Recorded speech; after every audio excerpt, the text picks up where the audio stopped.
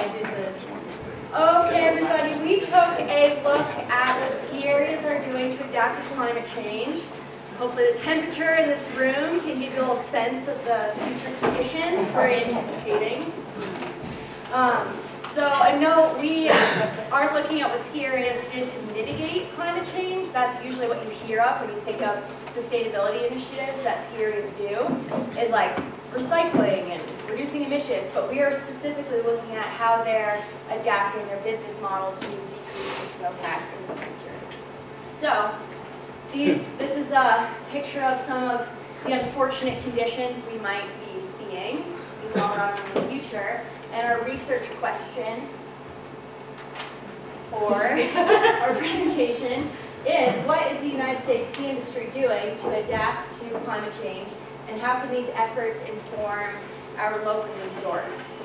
So, like I said before, we're kind of interested in business model adaptation, how that can be done in a way that doesn't continue adding to greenhouse gas emissions, and we'll end with some recommendations for our local resorts. So to kind of gather this information, we conversed through email and phone with these different organizations, from ski areas to kind of organizations supporting ski areas. And you notice we also reached out to a couple resorts on the West Coast, since they're already dealing with some of these severe impacts from drought that we're anticipating seeing in the future. Okay, so I'm going to go over a little bit of this current state of the industry. So this is a map from a report that was produced from Protect Our Winners in a 2012 report, and it follows the 2009-2010 season. I just want to make a quick note. You saw in the list that Aaron put up, we kind of looked at 3 different distinct groups that are engaged in the ski industry. That's ski resorts themselves, it's also ski industry associations, as well as this third-party environmental advocate. It's an interesting dynamic because while they're an environmental advocate, they're also explicitly committed to the snow sports industry, so they're very engaged in seeing its success. So this is the report was produced by them, Protect Our Winners, PAL. So what this map is showing is jobs created by the winter tourism industry in the U.S. Overall, there's 38 states that experience value-added economies from downhill skiing, snowboarding, and snowmobiling. Additionally, there's just about 60 million skier and snowboard visits a year to both ski resorts and ski areas nationwide. That equates to about 211,000 jobs annually, as well as $7 billion in salaries. And in terms of that effect on our economy, that's $1.4 billion in state and local taxes, and just about $2 billion in federal taxes. So if you take a look at Colorado here, we have almost 38,000 jobs created by the winter tourism economy. Because of that number, we are the largest ski industry in the country. We have the most jobs created by the winter tourism economy. If you look at California as a comparative example, much larger population, but the number is smaller in comparison. So that means that we have a lot to lose in terms of climate change, and we really do need to be proactive in how we're handling things. Next slide. Okay, so these are just kind of a breakdown of the numbers. The report does talk about snowmobiling. For the purpose of this, we are talking about ski areas and resorts, so we're going to stick to the top area, which is the skier numbers, and this just kind of goes over those employment numbers a little bit more. I did want to give you some specific Colorado numbers. I talked about the employees. The winter tourism is a $1.2 billion industry in Colorado. We have about 12 million skier visits annually, as well as 300,000 snowmobile days, and $2.2 billion in value added to the Colorado economy. On years, you can go to the next slide. On years where there's low snow, we stand to lose about 8% of that value, and that equals about $154 million for the Colorado winter sports industry. A note on this, while this research obviously looked at ski resorts, it also looked at things such as restaurants, purchase of ski equipment, accommodation, to consider what the total value added of the economic benefit of the ski industry is. This is just another map that pretty much just shows those value additions. And just to kind of wrap up the state of the industry, I wanted to read two specific quotes from two ski area associations. One is the National Ski Area Association, and they have instituted something called the Climate Challenge, and they explain that as a voluntary program dedicated to helping participating ski areas reduce greenhouse gas emissions and reap other benefits in their operations, such as reducing costs for energy use.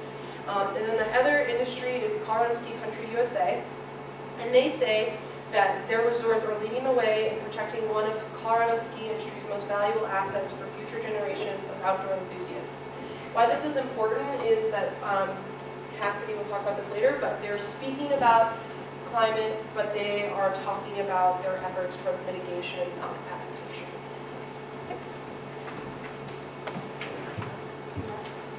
Ryan, yeah. Ryan? Mine. It's your turn. Can you hear me? Yeah.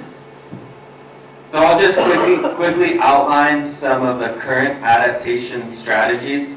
As Cassidy pointed out, there is quite a bit of revenue at stake, and so some of the ski resorts are thinking about ways to capture alternative revenue streams, and you can see we have a picture of a wedding, which doesn't necessarily rely on the same level of traditional snowpack that the ski resorts are used to.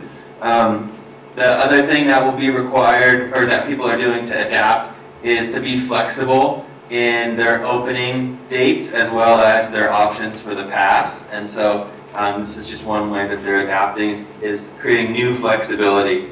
And then the bottom left, we know mountain bikers love to also utilize ski resorts. And so this is going to be increasingly important, and is important for many ski resorts, to attract these summer dollars that do not rely on a huge snowpack.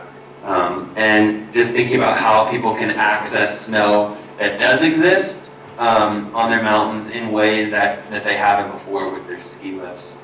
And so then moving on to the next slide. When adaptation isn't an option, so some places are able to adapt by making snow. This example, here in Yosemite, we have a ski resort called Badger Pass, and they are completely reliant on natural snow. And so they closed on Monday, January 19th this year. So that was a 45-day season that they had. And I spoke with their representative, and I asked them if they plan to operate next year, and basically their adaptation strategy is just to hope for more snow. And so they are very limited because of environmental protections that are in place. And same thing's going on in Mount Baker. They closed in February this year, but they have a historical perspective that this kind of thing has happened in the past. So they do have a context for it, and that does help give them hope moving forward. And so those are my slides. Thank you. Thanks, Ryan. So we just thought we would give you a feel for what the leaders in the industry are messaging about, how climate change relates to their businesses. And the first quote is from the CEO of Vail, Rob Katz. And he says, to the folks trying to alarm people with images of melting snow, when the effects of climate change really show up, no one will care about skiing at Aspen and Vail. Let's keep the focus where it belongs and encourage everyone to do their part to reduce greenhouse emissions, not to save their favorite ski run, but to save the planet for our children and grandchildren. And we wanted to contrast that with a quote from Adam Schindler from the Aspen Skiing Company, who says, I'm not a big fan of the adaptation conversation because you can't adapt to 4 degrees Celsius. So I think this really shows really difference in opinions. I mean, Katz is not really taking taking accountability or taking responsibility. They're not putting it into their business model, and they're not really considering climate change and how they're adapting or to the problem. And I think that Schindler is much more pragmatic, and he really calls it out. So with that, we identified some gaps that we thought were pretty relevant to this. And the first is mitigation. A lot, as Cassidy already mentioned, a lot of the ski resorts really are really addressing mitigation in terms of snowmaking, emissions, reductions, and not everybody, but a lot of them are doing that. And recycling programs, LED lighting, lead construction, and that sort of thing. But they're not really addressing the adaptation. And you know, if their business model doesn't evolve to adapt without creating more greenhouse emissions, they're essentially just kind of on the same path, and they're still contributing to a melting snowpack. So we feel that there needs to be much more of a marriage between the mitigation and the adaptation in order for things to move forward more smoothly. And there is a lack of cohesion across the industry. As you can see from that last slide, there's sort of differences of how to address things. Although when it comes to mitigation, there is more consistency and sustainability. They are messaging that pretty well in their marketing. But that also relates to greenwashing. A lot of the websites that you look at, you know, some of our informants are really on the cutting edge and leading edge of mitigation. But a lot of other companies are just sort of jumping on the bandwagon and trying to be a part of it.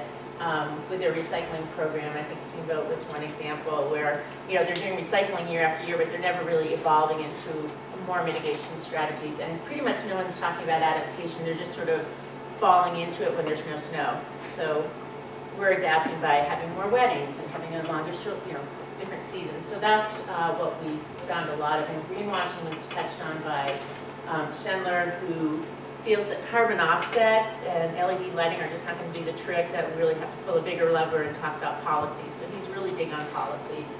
And then the last one is partnering on climate action, which, you know, just being more collaborative and reaching out to other entities but outside of the ski industry. Arapahoe Basin that has for a really small ski area, they have a really great model. They actually partner with a local nonprofit called the High Country Conservation Center, and what they do is they have this snow hugger club, and you buy into it, you pay $20 and you get discounts on all this stuff, and at the same time, all the money from the proceeds goes to the High Country Conservation Center, and they do educational outreach and that sort of thing within the community, so they're kind of branching out. They also partner with Keystone Science School as well as Continental Divide Land Trust, so they're trying to reach out and collaborate more. So those were some of the gaps. You know, and related to those gaps are our recommendations of what might need to happen for things to move forward. Pretty much, the first is just creating a more industry-wide climate change plan that sort of marries the adaptation and mitigation pieces.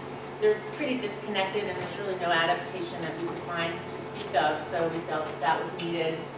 Also, more of an honesty in communicating. It seems like there is a lot of greenwashing, but the people that are talking the talk are not necessarily doing anything. So there needs to be a little more of that. Environmental partnerships, that just in terms of being more collaborative and getting more inclusive and in the community so that other people are understanding the messaging and knowing what needs to happen. And then sort of an increase in industry congruency, which, you know, Cass was talking about POW, is that right? And, you know, they're interested in climate change and economics, whereas, you know, the National Ski Area Association is focused on mitigation and targeting certain emissions reductions and that sort of thing. And then you have Aspen Ski Company wanting to work on a more policy level. So you've got all these different things going on and not a lot of coming together on how to move forward. So that would be our recommendations. That's it. And Megan's going to talk a little bit more about local recommendations. Sure. So yeah, I'll talk about the more localized recommendations we have. I'll start here with a quote from John Sale, the Director of Sustainability at CDMR, which is just a little part of his job.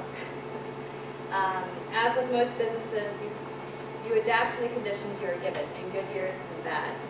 Winter operations must provide a safe and quality product for our guests that expect certain levels of quality for their stay. With shorter winters and hotter summers, CBMR has become a full-season mountain resort. Summer is now a substantial part of our annual business plan. So we recommend that as our local ski industry feels the effects of climate change and becomes more reliant on these summer crowds, it's important that they consider not only an increase in temperature and a shift in precipitation, how that affects their winter sports opportunities, but also we feel they need to create an adaptation plan on how those conditions could affect their expanding summer offerings as well. I don't know that that's being really discussed. But CBMR is solely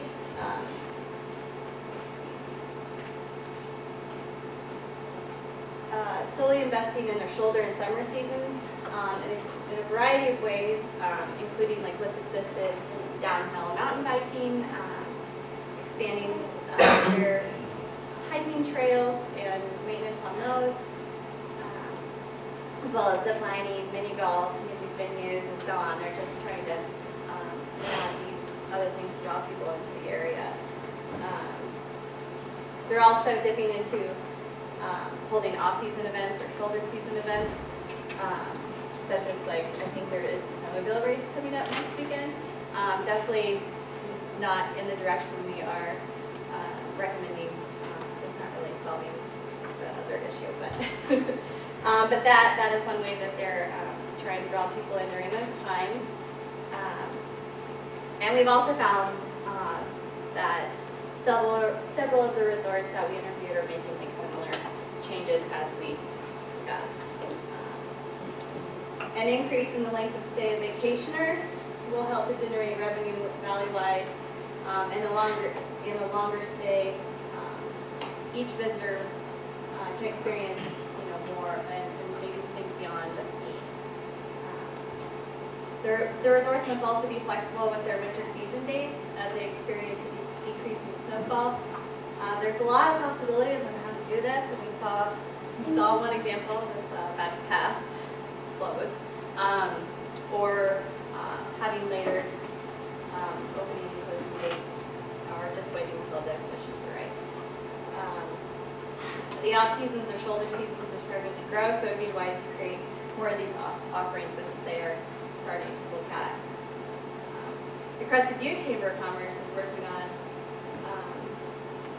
as far as Madison Valley, is working on creating more unique summer events and happenings in the valley, and they're using social media outreach to communicate and draw more visitors into those shoulder and summer seasons.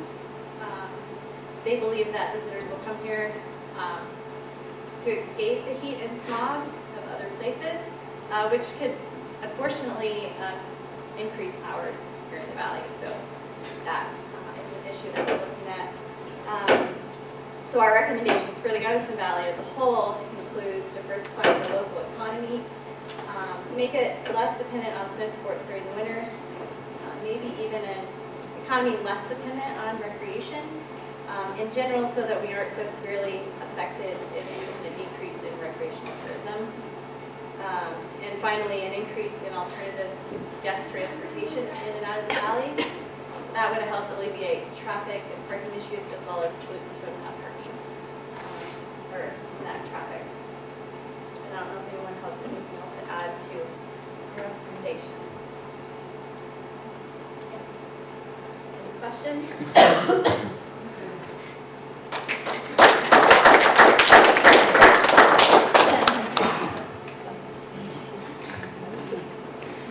The future. So have you seen from this POW report, is there a qualitative correlation between winter tourism employment and the states that are really taking leadership around some of these issues? No. No.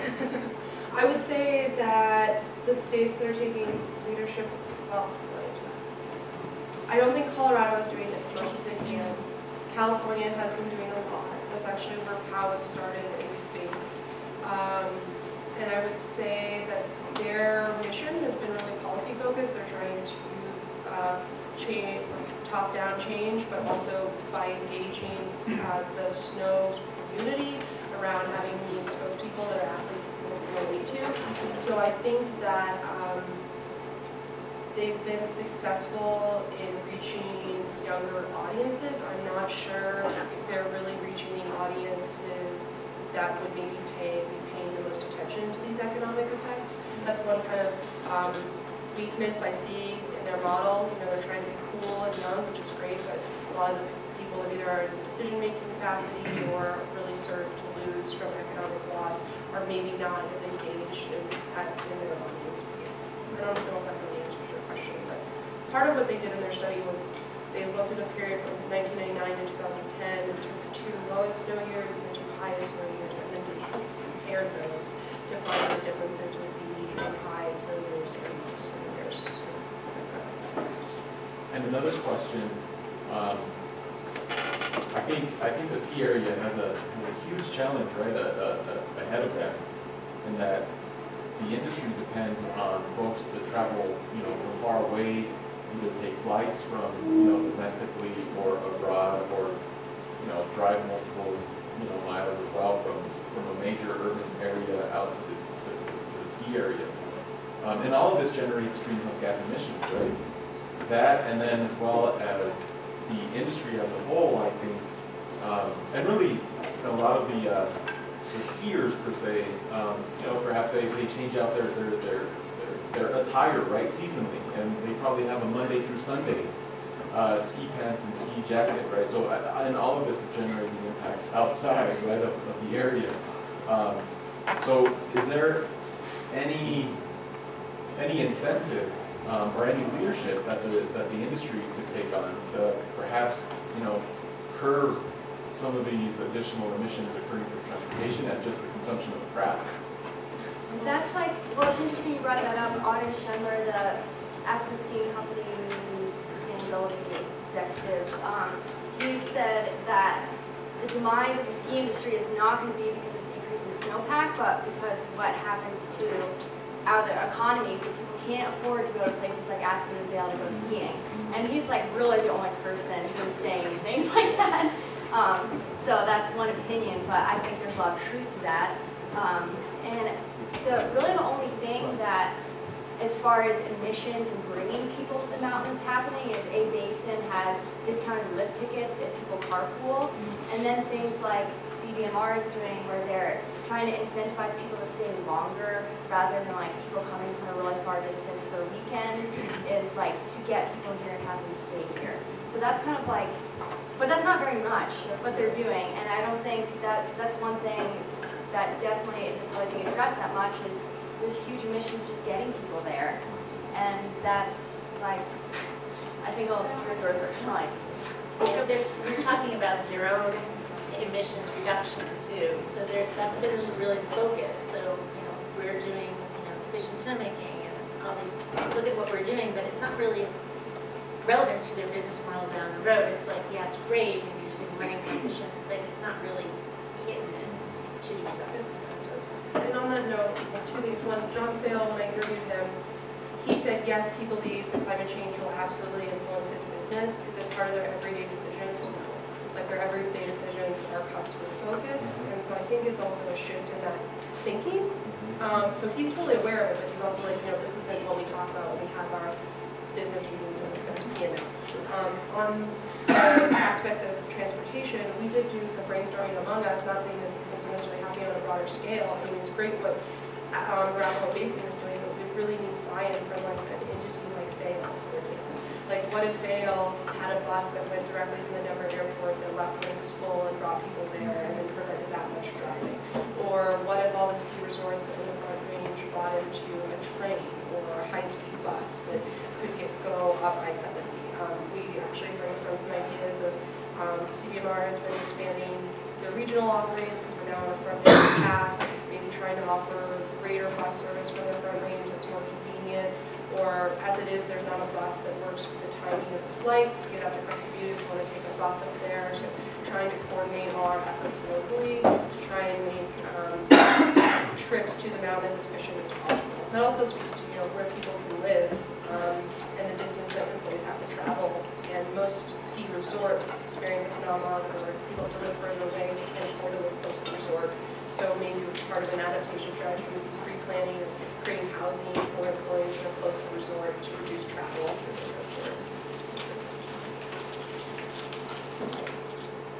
One quick question that we have to move on to the next one. Okay, so if you find anything out, you dive into the snowmaking world of ski areas and your role in adaptation? That's like one thing that's mentioned as like something that's here is couches. They have efficient snowmaking, but we didn't really get into like the whole water use, like timing of that.